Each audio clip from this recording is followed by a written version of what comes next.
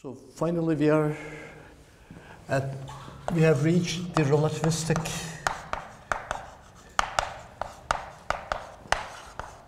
quantum mechanics.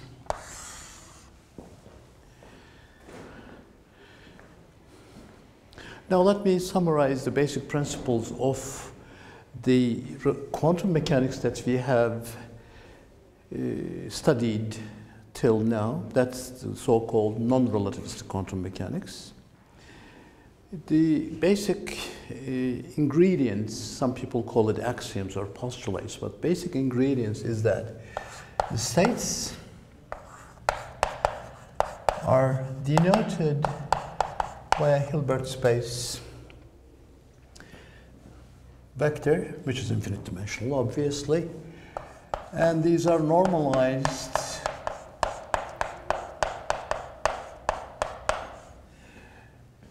well, this normalization condition is a physical condition eventually in order to give the probabilistic interpretation. And the dynamical variables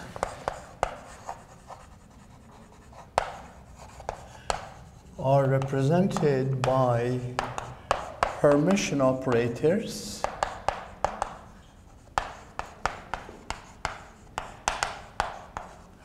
well, operators in the first place because the algebra depends on the order, and the measurement of the dynamical variables at the physical realm also depends on the order. Thus, we cannot use ordinary C numbers. We have to move to the operators or matrices. Why Hermitian? Hermitian because we know that the eigenvalues of the Hermitian operators are real, and there is the correspondence principle.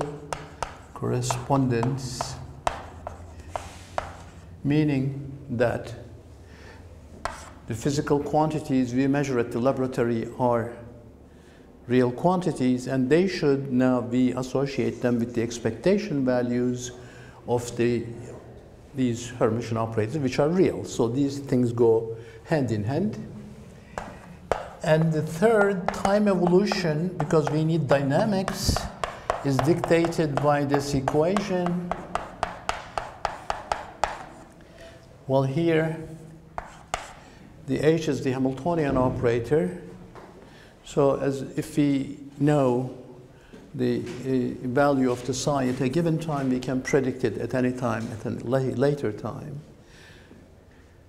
And finally, we can use coordinates psi. This is the conventional thing, the psi x of t, or phi p of t are the coordinates in the associated bases, which is, in this case, this basis is the position eigenvectors, which are normal, orthonormal, and complete, or the momentum eigenvector bases. And obviously these coordinate functions, which are infinite dimensional square integrable functions, they also satisfy an equation which is similar to this abstract equation, which is known as Schrödinger equation. And this normalization condition in terms of these coordinates take the following form. And as these are going to play a rather important role, eventually I would like to state it. Notice that this quantity now is the density, probability density. It is positive definite, and the sum over all options is equal to 1. Obviously, these are the basic axioms of the probability theory. And as we have a probabilistic interpretation of the dynamics now, it is consistent with the basic principles of the probability. That is, densities are positive definite, mod square, and the sum, which is an infinite sum now, as these are continuous functions, and they add up to 1. Well, this integral tells you the sort of the conservation of the probability, implies the conservation of probability. That is, when we take the time derivative of this, it should be equal to 0. Now we are at an important point really, because this means that if you normalize the state vector or the wave function, whichever language you are using, at a given time it should stay normalized. Otherwise it would mean there is an interference or a leak in or leak out. So it's not the Hamiltonian, which is the central object in this game only, but there are additional things, Hermitian or non-Hermitian, interfering, particularly non-Hermitian things are interfering. So in order to eliminate all those things, although they are subject of research in their own right, we have to ensure all the time that the total probability is conserved. And this is guaranteed by the presence of this continuity equation, which follows from the equation of motion directly, this or the coordinate version of this, as you are quite familiar. You'll see that it's going to play an important role in the relativization of the quantum theory. Relativization, I say, because what we do is, let me postpone it to a few later stage. So this follows from here. It's obvious. If you integrate this, and there's a total divergence, it's volume integral that can be converted into a space integral. The space is the cover of the volume in question. If it is the entire space, it is the boundary of the space at the infinity. And the vanishing of this surface term is guaranteed by the presence of this integral. These are L2 functions. Well, this is a mathematical terminology saying that these functions are square integrable. You can integrate the square of that and get finite results, right? The finite number is just one. It could be anything. We normalize it. That it exists is the most important point. And this L2 nature of the wave functions guaranteed that this surface term or volume, divergence volume, when integrated over all space, it vanishes. So these are very much tied together. They are not random information. That implies that, and this implies this, and that's a very physical principle. Probability is conserved. That is, once you normalize at a given time, it stays normalized ever, unless there is an external interference. Okay. I'm not going to repeat the derivation of these things. We have done it already at the beginning, and you must know it quite well. And it's one of the most beautiful principles. We are going to use it heavily in the relativistic quantum mechanics context. I think that is essentially all the basic ingredients. If I forget something, it will come and we are going to mention. This is a lightning summary of the non-relativistic quantum mechanics. I keep underlying non-relativistic because this quantum mechanics is constructed for the regimes in which speeds are low. Well, that's based on Newtonian, Galilean relativity. And in those speeds, the speeds involved in that particular framework of mechanics is rather low. But we know that there's also another paradigm which is valid at high speeds, which is invented by Einstein at the turn of the previous century, 1905. And there's a new mechanics which describes the motion dynamics of very fast moving bodies, special theory of relativity. Well, that is a classical theory. That's a generalization of the Newtonian mechanics to high speeds. At the classical level,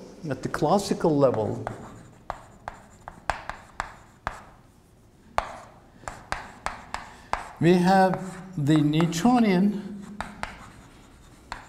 mechanics and the Einstein mechanics. That's still classical. This is the generalization of this Newtonian or Galilean version of classical mechanics to high speeds, but no quantization. So this is macroscopic scales, but high speeds. There is quantum level.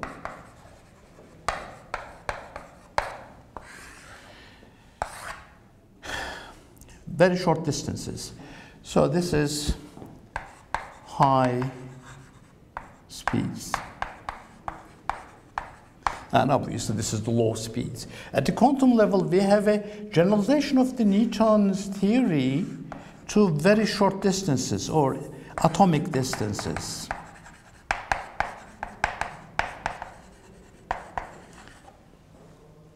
Well, it's strange or funny that when this quantum mechanics was completed, formulated, finally at the 1926, Einstein mechanics was around since 1905 for some 20 years. So people first wanted to quantize the Newtonian mechanics. They could have started with the Einsteinian mechanics. Some people did. Schrödinger himself, the first formulation, the first discovery he has ever done was the relativistic version of quantum mechanics. Then he came up with the Schrödinger theory, but his first attempt was wrong, so it is only natural that as this theory was around, the Einstein's version of relativity, it was only natural that if you are trying to construct a quantum mechanics, you should have started with this one. Forget the Newtonian version. Newton version is old. But anyway, the synthesis was completed for the Newton's version, that's non-relativistic regime, in 1926, and eventually it is relativized immediately, several months after really, relativistic quantum mechanics by Dirac. Again, 1926-27. So what we are doing is, you can call it relativization of the quantum theory, but quantum theory, non-relativistic quantum theory, or quantization of the relativistic mechanics, whichever way you look at it. So there are two beautiful theories. A classical theory at high speeds, a quantum theory at short distances. We know that short distances involve high speeds as well, atomic scale. The average electron in an atom is alpha times the c. C is 300,000 kilometers per second, so 1% of it is very high again. So it's only natural that we should merge or marry these two beautiful theories, relativity and quantum mechanics, and that's what we are going to do. Fine. Here are the basic ingredients or axioms of the non-relativistic quantum theory. So when we move to relativistic regimes, we expect that these basic principles hold true, particularly this probabilistic interpretation. We have to have a wave function in the coordinate language whose density mod square should describe still the probability density, and the sum over all options should add up to 1. So this is a very crucial point that we have to retain. Okay, and it follows that it should be conservation of probability, which is to be guaranteed by the presence of a continuity equation, etc. That is, the new equation that we will obtain, which is a generalization of this, should again produce or yield a continuity equation of that sort. Obviously, these things are so much tied together. So once that is understood, we have to list a few basic principles of the special theory of relativity so that we can try to merge with those basic ingredients. Well, first of all, the special theory of relativity it's built on two basic principles. It is the principle of relativity. Well, as far as this is concerned, this principle of relativity is concerned, it is the same as the one formulated by Newton some 300 years ago. Or perhaps you better give the credit more to Galileo. These two guys are so equivalent to each other as far as their contributions are concerned. I think, to be fair, let's call it Galilean relativity. It says the physical laws are the same in all inertial frames. That's a very beautiful principle. Laws of physics are same in all inertial frames. Inertial frames. I want you to think about these concepts. This inertial frame concept is a rather significant, but when you come to think of it, a very restrictive concept. Inertial frames are those reference frames which move with constant velocity with respect to some frames at rest. You have to think of only frames moving with constant velocity. When you think of it, even you are driving a car, you just press the gas pedal and speeds up, and eventually press the brakes and it slows down. And there is so much acceleration involved in all our lives. Even this planet that we are sitting on is moving around the sun with accelerated motion. So therefore, when you come to think of it, that you have restrict yourself to these inertial frames is really a big restriction. But anyway, it's a beautiful principle. It says that if the frames are inertial, then you cannot distinguish this from a rest frame. The laws of physics are the same in that frame or in that frame if they are moving with respect to each other with constant velocity. Not the speed. Speed is the magnitude of the velocity. It must be the constancy of the velocity vector. So when you are doing accelerated motion like circular motion with constant speed, that's not an inertial frame. Although the speed is constant, the velocity is not, because it is bending. So you should never forget this. So my actual purpose here is not to teach you the theory of relativity, so this is good enough. I could now proceed with the new one, which was new in the Einstein's version. This was common with Einstein and Galileo, and this is the new one. The speed of light is constant, is the same, that is, independent of the motion of the observer or source or the observer. Source or observer. Well, this is new.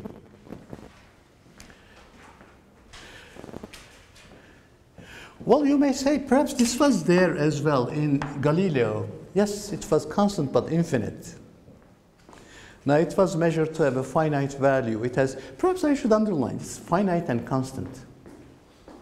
Although it's a trivial statement, finite and constant. Galileo's version was constant too, but it was infinite. So signals, if it was light, once you shine it, it reaches to the other point immediately, simultaneously. It's called action at a distance. But at the time of, at the turn of this previous century, 1900s, there was so much action on the light. Light was really the magic of the universe. It has so many interesting properties, from wave to particle nature, etc. It was fluctuating back and forth from time of Newton to Huygens, and Huygens to Young, and Young to Planck and Einstein. It was Newton thought it was of corpuscular nature, particle nature. It was sort of a shower of, stream of bullets, little bullets, very, very tiny bullets. And Huygens promoted the wave version, and Young experimentally demonstrated that it goes through diffraction or interference experiments, so it should really be a wave like the waves of water.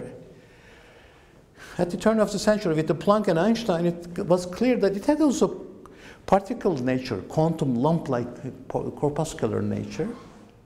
So it was sort of a chaotic situation. The thing probably depicted a behavior like wave through interference and diffraction. It depicted a behavior like corpuscles or particles at the famous photoelectric effect, right? Anyway, so that there was this strange behavior of light. Also, there was the measurements of the speed. The famous one is Michelson and Morley before the turn of the previous century. And these gentlemen have measured, well, actually the speed was measured some time ago, Fizeau, even 100 years ago, close to today's value of 300,000 kilometers per second. And the beauty or the great revolution of the Michelson-Morley was that it was a constant value, independent of the direction of the motion, that famous gadget. Some of you perhaps have done it in the laboratory.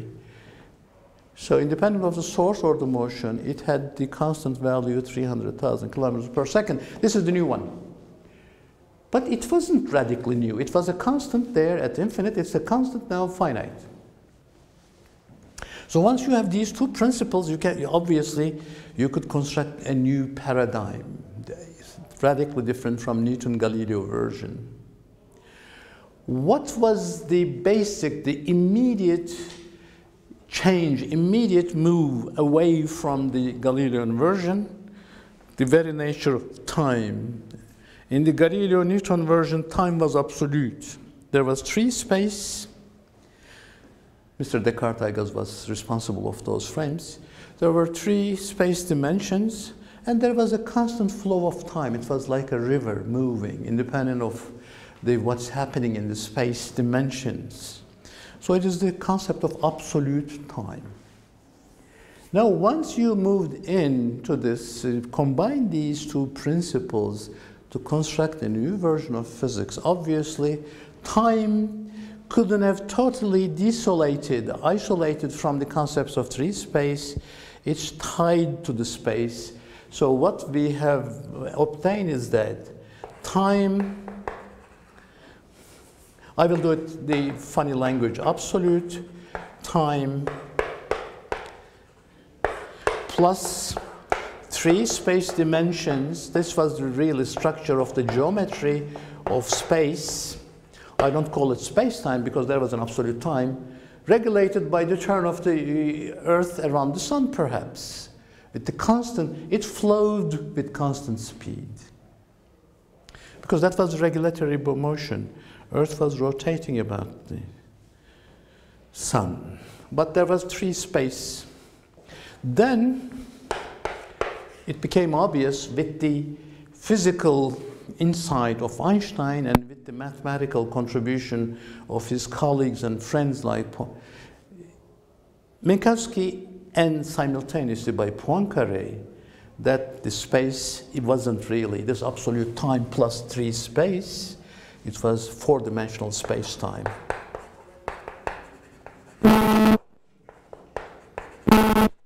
Now, space dash time. That is, time is not absolute anymore,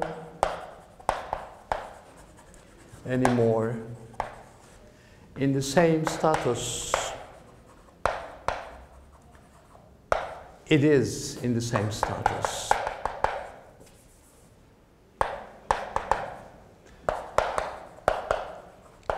With the space coordinates.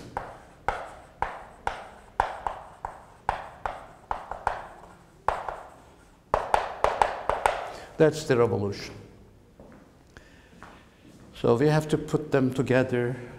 If we would like to describe the dynamics of an object, we have to label it with the coordinates, four-dimensional coordinates. Now we have to distinguish the upper and lower stage. Now we start with the contravariant, the upper one. And it has a zeroth component, which is defined as the c times the t, and the Cartesian coordinates takes place as the first, second, and third coordinates of this four-dimensional coordinate system. Well, some times ago, some 40, 50 years ago, there was another language, another notation, which was using imaginary time. So it was the x1, x2, x3, and x4, without distinguishing upper or lower case letters. And they were all the Cartesian, and so in order to use that Cartesian metric, people introduced x4, defining the I, C, T. But that metric is old, and it's now, it is dropped out, and some first versions of some books contain that language. So when you read them, you'll see the difficulty associated with that old notation. Now this notation is much better. And also, we can define a covariant one with the help of a metric tensor, second rank symmetric tensor, and it becomes x0 is still the same, upper or lower, And the space part of the coordinate is the minus of the Cartesian coordinate. And so you can immediately deduce the form of the G mean U, which is 1, minus 1, minus 1, and minus 1. I should warn you that in general relativity, they use the opposite matrix with the minus sign of this, minus 1, plus 1, plus 1, plus 1. Anyway, these are conventions. This is the usual convention we are going to use in our class, and most relativistic quantum mechanics literature use this particular version. Obviously, this other tensor with both indices are raised up. It's also the same. That is, so you can say that the product of these two, which you can define as the G squared,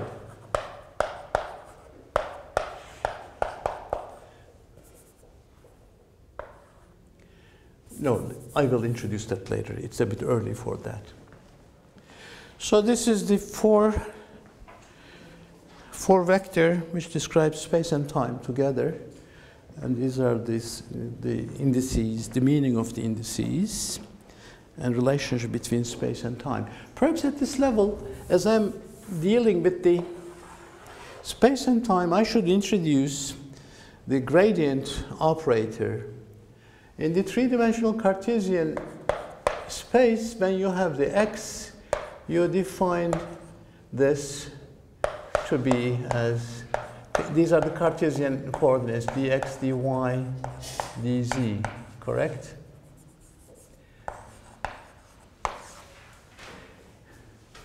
Cartesian. In this particular class, I label the Cartesian coordinates with an arrow on the top. And if you have to use indices, you can either use x sub 1, x sub 2, x sub 3, or x, y, z. There is no danger of getting confused about that when you are using x, y, z. Now what we have to define next is, if you have this x mu, what is the associated d? Let me use this notation. The mu, which we define to be d dx mu, d sub. Now, obviously, the arrow notation doesn't help. We have to use these indices, and this one is then d dx0, d dx1, d dx2, d dx3 as the x super 1, super 2, super 3. That is, here it means x super I are identified, associated with the Cartesian ones. And x lower I are identified with the minus the Cartesian one. Therefore, this one is the Cartesian del. And if you would like to write the x0 as ct, so it's 1 over c d by dt. Anyway, let's keep it as it is. So this is d by dx0, the Cartesian coordinate. This one is super. When you use that language, it is the lower mu. So similarly, if we pursue now the d dx sub mu, which by default it's a super mu, will be d dx0. Notice that because of the presence of 1 in the g00 position, independent of whether it's up or down, the first derivative is the same, and the minus. This invites you to be a bit careful about the notation with when you compare. Well, if I overemphasize that this is the law. If you look at this versus that, the contravariant vector, that is x mu up, contains the Cartesian x in the space part, but this gradient mu up contravariant as if has the minus the Cartesian gradient. So it is a subtlety, you have to be careful about that. So I think that's the only place which you need to be careful, because when I will reanalyze the Schrödinger theory in this context, I will use that information. Before turning my attention to actual quantum mechanics, now let me complement this labeling of dynamical variables by focusing on the momentum operator. Well, you know, in classical physics, whether Newtonian or Einstein doesn't matter, the states are described by the specification of position and momenta for each degree of freedom. So position and momenta are really a central, it has the character of central dynamical variables. They are at the heart of everything. And besides, Hamiltonian is also a derivative of these basic variables. That's classical. X and P.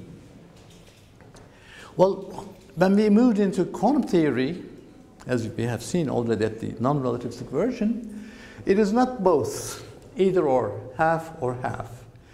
Either use the X set only and go to the psi xt, psi of xt language, or use the P and go to the phi of pt language, but not both. Why? For very good reason. Because they are conjugate pairs for each degree of freedom.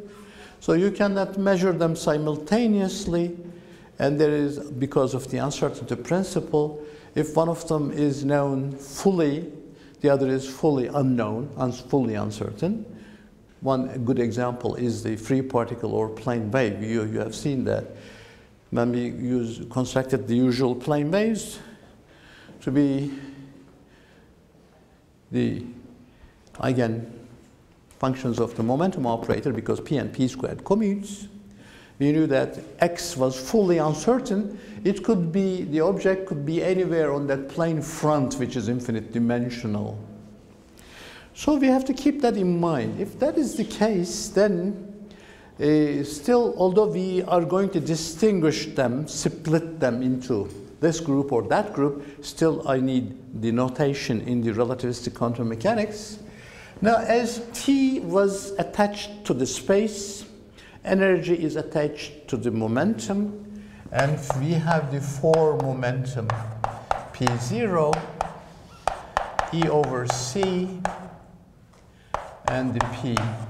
The conventional 3-dimensional momentum we put on the Cartesian, the space part P1, P2, P3 is composed of that well-known 3-dimensional momentum vector, and the 0th component is related to the energy. Notice that this is to match the dimensions. It's not the energy directly, it's E by C, which only carries the dimension of, obviously, momentum. If you were using the natural unit system in which C is set equal to 1, you wouldn't worry about these things. Energy and momentum have the same dimension, therefore 1 is the 0th component, like time being the 0th component of the 4-dimensional space-time. This is the 4-dimensional momentum vector. Okay. So that sort of completes the picture. Now, what we have to do next is to denote an important and interesting property of these 4-dimensional vectors. Let's go back to the 3-dimensional vector again. We know that length of the vectors in this 3-dimensional Euclidean space are invariant under rotations, rigid rotations, right? About any point. Length are important. So we have to define a length in this 4-dimensional space-time. Lengths are so-called, the invariant lengths are defined in the following manner. We will do the position later. So here, well, let me put the mu. Then we are going to drop that summation sign. We'll say that repeated indices in this new geometry are understood to be summed over. That's a convention, mathematical convention. And so when you have to put one of them up, one of them down. I don't want to get into the real discussion of four-dimensional geometry. Please accept this as the working rule, or do a bit of reading in the theory of special relativity if you haven't done so previously. I hope you have done that. So what is the meaning of this? Pi and Pi. Again, here the repeated indices are summed. Whether it's the four-dimensional indices or three-dimensional indices, doesn't matter. When you see them repeated in new convention, I am introducing that they are summed. We don't want to carry over the summation sign all over. So this is P0 squared. Now P sub I is, according to our definition of contravariant and covariant, perhaps I can put it here. P mu is G mu nu P nu. Again, the summation is understood. E over C minus the P if you want. So that this is the minus the Pi. Super indices are the ones which correspond to the Cartesian ones. So it is P squared, which is E squared over C squared minus the P squared.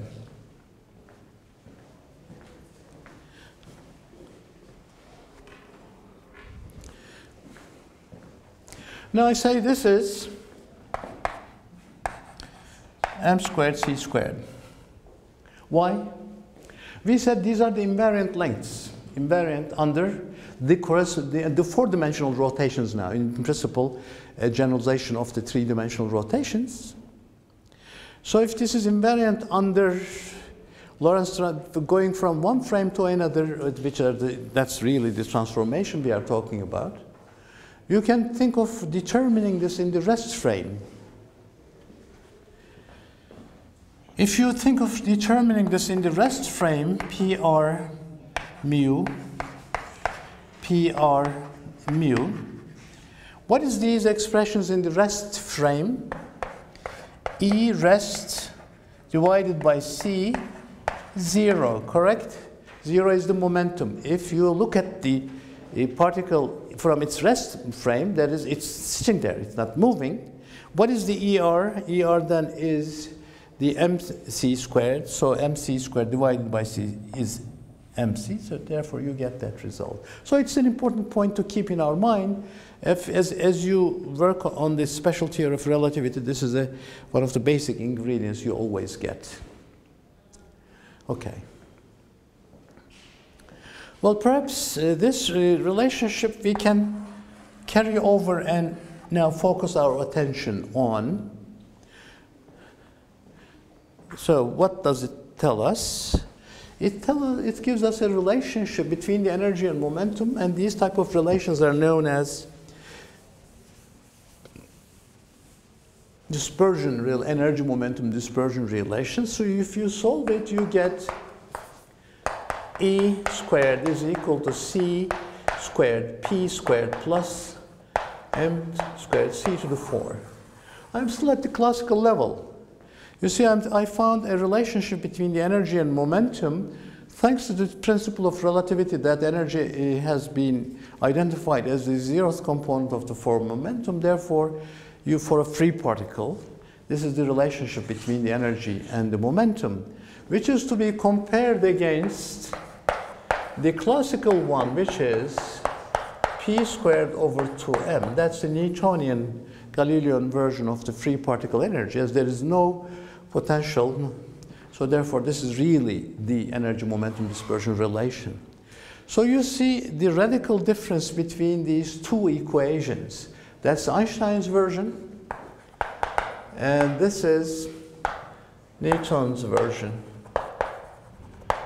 Not only that, time has radically changed from absolute to a dynamical nature, in the same status as the space. The energy and momentum, the relations have also radically changed. For example, you cannot think of massless objects in the Newtonian case. All the bodies carry a mass. An object means something carrying a mass, but here you can think of a massless objects, right? If you set m equals 0, you see that your energy is c times the p. Does there exist such entities? Yes, light itself is an entity like that. It is massless all the time, and it moves with that particular speed all the time, with 300,000 kilometers per second. So its momentum, energy momentum relationship is E equals Cp, and there is no room to identify the light in the Newtonian version. If this is really the radical, one of the basic differences between the Newtonian, Galilean, sorry, I keep saying Newtonian, but here mechanics is Newton's, principle of relativity is Galileo's. You know, these two guys are both the great minds of the classical era. Huh? Therefore, I have to now see whether I can summarize the quantum mechanics, the conventional non-relativistic quantum mechanics, just focusing on these energy relationships. Instead of saying these energy relationships, I'll focus on that Newtonian version, because that's non-relativistic. And then I will check and see whether I can start from that and go to its corresponding relationship and get a quantum mechanical relation very cheaply, for a few pennies only, really. But life is not that simple, obviously. So let's take the E equals p squared over 2m. Let's go to the quantum mechanics. This is classical energy momentum dispersion relation. Well, we call the E operator as h. Well, usually, although Hamiltonian is known in classical mechanics in different versions like Lagrangian or Hamiltonian, but it's customary to call it the h when it's the Hamiltonian operator, and the p operator squared divided by 2m. This is an operator statement now. How do I make use of this operator statement to construct a relativistic quantum mechanical equation? Well, you can think of the following. Let's write it as h minus p operator squared divided by 2m is equal to 0 as an operator statement. And if it is true as an operator statement, you can think of acting by that on an arbitrary function of space and time, and still should be valid if it is an arbitrary function. If it is true as an operator statement, it must be true as an expression of that sort.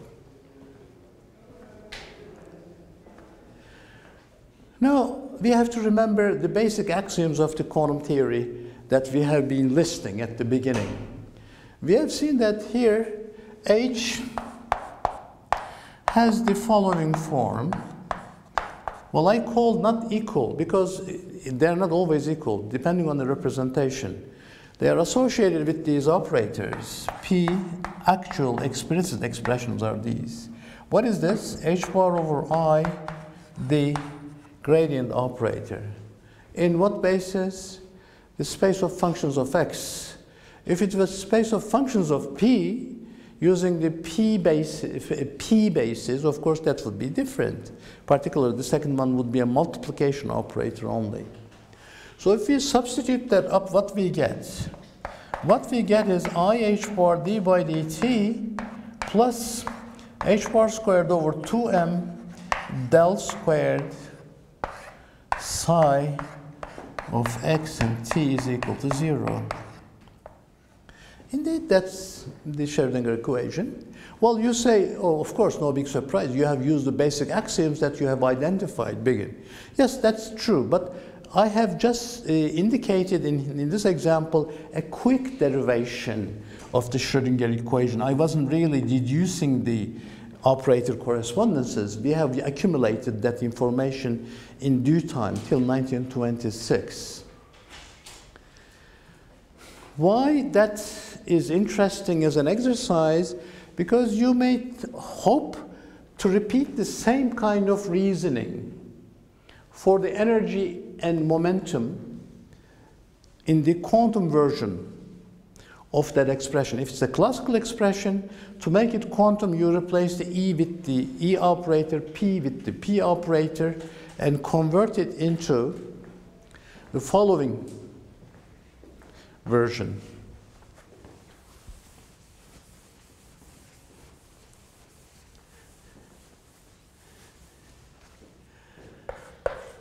h squared minus c squared p squared minus m squared c to the 4 is equal to 0. These are, h is already, well, if you want, you put additional OP operator. Well, that's the quantum version. Or this is the classical C number version. That's the operator version of the same equation. You replace everything with the corresponding operators, and then you write the explicit operators in it. What are they? IH bar. Oh, by the way, and you say if this is valid as an operator statement, it should be valid if you act by that on an arbitrary function of space and time. It should still be valid. It should vanish. So it is IH bar d by dt squared minus c squared h bar over I di squared minus m squared c to the 4 psi is equal to 0. This is what we get by the naive generalization of the previous argument. Let's work on this. For example, first let's divide it by c, and let's, well, what I will do is the following. Divide this by, multiply this with 1 over h squared, c squared.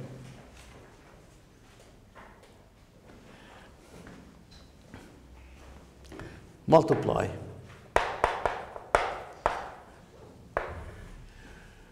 So what you get? H bar squared is killed by that, and you have additional c squared, and I squared gives you a minus sign. 1 over c squared d squared dt squared. I squared is converting this into minus c squared is cancelled, h bar squared is cancelled, so you have a d squared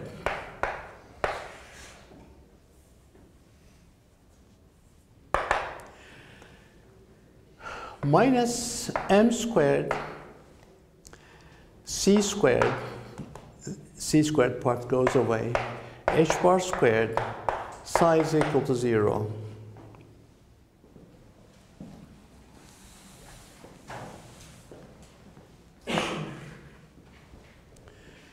What is this? Let me write this first of all in the following form: minus 1 over c squared d squared dt squared minus del squared minus mc divided by h bar squared. If you take the minus out, that becomes plus. What is this? Well, let's work it out with the operators that we worked over there. We have formulated. Consider now d mu, which is d dx mu, d dx mu. Indices are repeated, so there is a summation, which is d 1 over c squared. 1 over c squared d squared dt squared, because we know that these parts are the same. And second one of them is plus the Cartesian coordinate, the other is minus the Cartesian coordinates. So you see, that operator which appeared in there is nothing but the four-dimensional generalization of the D'Alembertian. So it is the, we will denote this. This is the notation as d by dxi squared is represented by del squared. So this is the D'Alembertian. So the new equation becomes del mc h bar squared psi is equal to 0. So it's a place worth of a joke. Eureka, we found it, so easy, finished. Right? Is this really the correct relative to quantum mechanical equation? Some of you know very well that it's not, and so we are going to go through that. Although it was so beautifully simple. It takes anybody 5 minutes essentially, once you know the Schrödinger theory, to get this equation. Well, this equation actually has a meaning. The Klein-Gordon equation actually is Schrödinger, which developed this first. As he has seen that this is wrong quantum mechanically, he threw it away. So it goes with the name of Klein and Gordon, two graduate students. Great Schrödinger has discovered that before, several months before. Well, this is, as I said, known as Klein-Gordon equation. It has a meaning in the context of classical field theory and quantum field theory, but not quantum mechanics, in which psi is the wave function whose mod square gives you the probability density, and the sum of that probability density square is 1, etc., etc. If you check, you'll see the pathology that that normalization property is not satisfied. Some of you who is taking quantum field theory, the first part, you have already seen that pathology associated with the norm. Not only that, there are other pathologies I will point out after the break, and there's also a pathology of that sort. It comes up in a different context later in the quantum field theory. Aha, that's the Higgs field. You may say, if it is associated with that beautiful, the most important discovery of the humankind, essentially, how could it be wrong? It's wrong in this context, it's correct in the other context in the field theory. So it's a good point to stop, and we will continue after the break.